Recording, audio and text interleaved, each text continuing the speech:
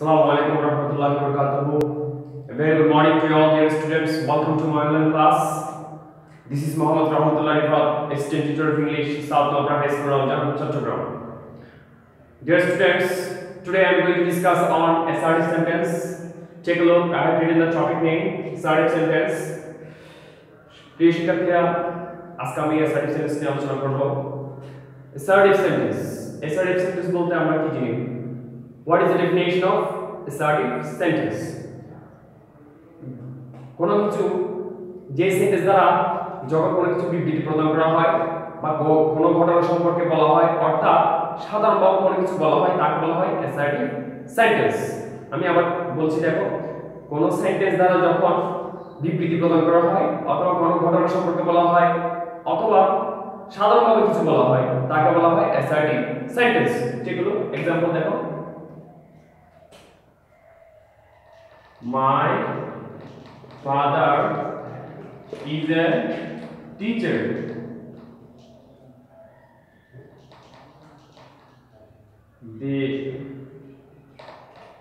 He does not go to school. দেখো, আমি দুটো সেন্টেন্স লিখেছি, My father is a teacher. He does not go to school. এই দুটো সেন্টেন্স হচ্ছে assertive সেন্টেন্স এবং এই দুটো সেন্টেন্স দ্বারা কি বোঝাচ্ছে? কোনো বিবৃতি প্রদান করা হচ্ছে, কোনো সেন্টেন্স দ্বারা আমাদের স্টেটমেন্ট বিবৃতি প্রকাশ পেয়েছে, কোনো কিছু বর্ণনা প্রকাশ পেয়েছে। ওকে, তাহলে assertive সেন্টেন্স বলতে আমরা কি বুঝি? কোনো সেন্টেন্স দ্বারা যখন কোনো কিছু বিবৃতি প্রকাশ করা বোঝাবে, কোনো বর্ণনা কোনো কিছু ঘটনা সম্পর্কে বোঝাবে অর্থাৎ সাধারণভাবে কোনো কিছু বলা হয় তাকে বলা হয় assertive সেন্টেন্স। ওকে, এখন আমরা দেখব assertive সেন্টেন্সের গঠনবিধি, ফরমেশন অফ assertive sentence সম্পর্কে আমরা এখন জানব। Take look, formation of assertive sentence।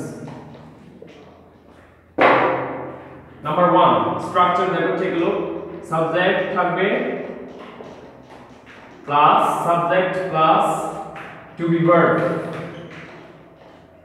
Plus extension. এটা হচ্ছে নাম্বার 1 রুলস assertive সেন্টেন্সের ফরমেশনের মধ্যে। নাম্বার एग्जांपल কি? সাবজেক্ট মনে করো I, to be verb and a student। দেখো, subject to be verb extension। Okay, I am a student। এখানে to be verb বলতে আমরা কি বুঝি? to be verb হচ্ছে auxiliary verb এর একটা অংশ এবং to be verb গুলো হচ্ছে am, is, are, was, were, being এগুলো হচ্ছে to be verb। ওকে, তাহলে এক নাম্বার স্ট্রাকচার হচ্ছে কি assertive সেন্টেন্সের ফরমেশনের মধ্যে সাবজেক্ট থাকবে, to be verb থাকবে প্লাস এক্সটেনশন থাকবে। ওকে, एग्जांपल কি? I am a student অথবা আকার দেওয়া যায় they are friends। the subject attached to be verb first কি এক্সটেনশন আমরা ধরে নিতে পারি। ওকে, নেক্সট আরেকটা স্ট্রাকচার হচ্ছে assertive সেন্টেন্সের সাবজেক্ট থাকবে, to be verb থাকবে plus not plus extension.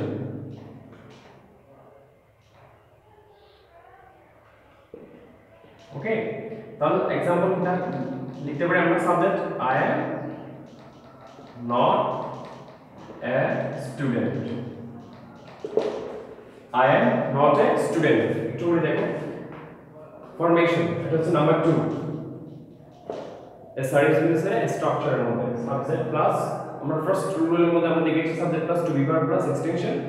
Second হচ্ছে subject plus two be verb plus not plus extension. এগুলো হচ্ছে assertive সেন্টেন্সের গঠনবিধি, ফরমেশন এবং সেই অনুযায়ী আমরা assertive সেন্টেন্সগুলো চিনব, জানব, গঠনবিধি অনুযায়ী আমরা एग्जांपलগুলো জানব। ওকে, আশা করি তোমরা এই গঠনবিধিটা বুঝতে পেরেছো। নাম্বার 3, আমরা যদি আলোচনা করি দেখা যায় সাবজেক্ট থাকবে plus to have verb plus extension. ওকে, এটা একটা assertive সেন্টেন্সের গঠন, ফরমেশন। তাহলে एग्जांपल আমরা কি লিখতে পারি? এখানে স্ট্রাকচারের মধ্যে কি আছে? Subject, to have verb, extension। To have verb কোনগুলো সেগুলো আমরা এখন জানবো। দেখো এক্সাম্পলের মধ্যে I have a pen, he has some money। এখানে দেখো সাবজেক্ট আছে have, সাবজেক্ট আছে has, বাকিটা কি এক্সটেনশন। টু হ্যাভ ভার্ব কোনগুলো have, has, had, এগুলোকে বলা হয় টু হ্যাভ ভার্ব, অক্সিলারি ভার্বের অংশ। এগুলো কতগুলো টু বি ভার্ব আছে, টু হ্যাভ ভার্ব আছে, টু ডু ভার্ব আছে, এগুলো বলা হয় প্রাইমারি অক্সিলারি। কোন অক্সিলারি? Primary auxiliary. আশা করি তোমরা টু হ্যাভ ভার্বের গঠনরীতিটা বুঝতে পেরেছো। ওকে, number 4, most important structure, subject থাকবে plus auxiliary verb, auxiliary verb plus main verb plus extension। তাহলে auxiliary verb কোনগুলো এবং main verb কোনগুলো? ঠিক আছে, দেখো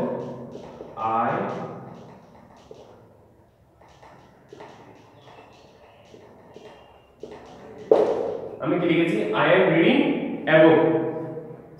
এই গঠনরীতির মধ্যে দেওয়া আছে সাবজেক্ট থাকবে auxiliary verb প্লাস আবার কি মেইন ভার্ব, তারপর হচ্ছে এক্সটেনশন।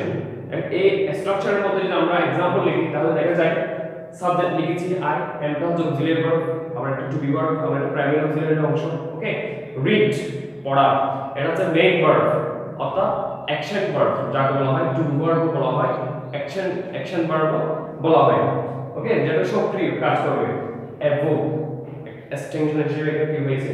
ব্যবহৃত হয়েছে। তাহলে আই এম রিডিং এ বুক, এটাও একটা অ্যাসার্টিভ সেন্টেন্স, এবং অ্যাসার্টিভ সেন্টেন্স এটা হচ্ছে নাম্বার 4 আমরা এই গঠনরীতির মধ্যে পড়ে। ওকে, number 5, subject plus do verb plus extension. আমরা আজকে জাস্ট অ্যাসার্টিভ সেন্টেন্স কি এবং অ্যাসার্টিভ সেন্টেন্সের গঠনরীতিগুলো এবং एग्जांपलগুলো আজকে আমরা জানছি। ওকে, তাহলে নাম্বার 5 স্ট্রাকচারের মধ্যে আমরা দেখতে পাচ্ছি সাবজেক্ট থাকবে, ডু ভার্ব থাকবে, তারপর কি এক্সটেনশন থাকবে। Subject plus do verb, do verb কোনগুলো? যেমন আমরা एग्जांपल হিসেবে লিখতে পারি হি রাইটস এ লেটার। ওকে, দেখো subject main verb a letter. Do verb বলতে আমি কিছুক্ষণ আগে বলেছি ডু ভার্ব মানে হচ্ছে অ্যাকশন ভার্ব, যেটা সক্রিয় কাজ করবে, মেইন ভার্ব যাকে বলা হয়। ওকে, তাহলে দেখো subject do verb rights, extension হিসেবে লিখেছি a letter, he writes a letter, এটাও একটা কি অ্যাসার্টিভ সেন্টেন্স। আশা করি তোমরা আজকে ক্লাসে বুঝতে পেরেছো। অ্যাসার্টিভ সেন্টেন্স সম্পর্কে আমি আলোচনা করেছি। What is the definition of assertive sentence? যে সেন্টেন্স দ্বারা কোনো কিছু ঘটনা বা বিবৃতি প্রদান করা হয়, অর্থাৎ সাধারণভাবে কোনো কিছু বলা হয় তাকে বলা হয় অ্যাসার্টিভ সেন্টেন্স। এবং অ্যাসার্টিভ সেন্টেন্সের আমি एग्जांपल দিয়েছি, সাথে সাথে অ্যাসার্টিভ সেন্টেন্সের যে ফরমেশন রয়েছে, গঠনরীতি রয়েছে, সেগুলো নিয়ে আলোচনা করেছি। স্ট্রাকচার, কোন সেন্টেন্স দেখলে আমরা যে সেন্টেন্স দেখলে আমাদের বুঝতে হবে এটা কি অ্যাসার্টিভ সেন্টেন্স না অন্য কোনো সেন্টেন্স, এবং সেই সেন্টেন্স চেনার জন্য আমাদের কতগুলো কি রয়েছে? স্ট্রাকচার রয়েছে, ফরমেশন রয়েছে। আশা করি তোমরা আজকে ক্লাসটা বুঝতে পেরেছো। Have a good day, thank you all, আসসালামু আলাইকুম ওয়া রাহমাতুল্লাহি ওয়া বারাকাতুহু।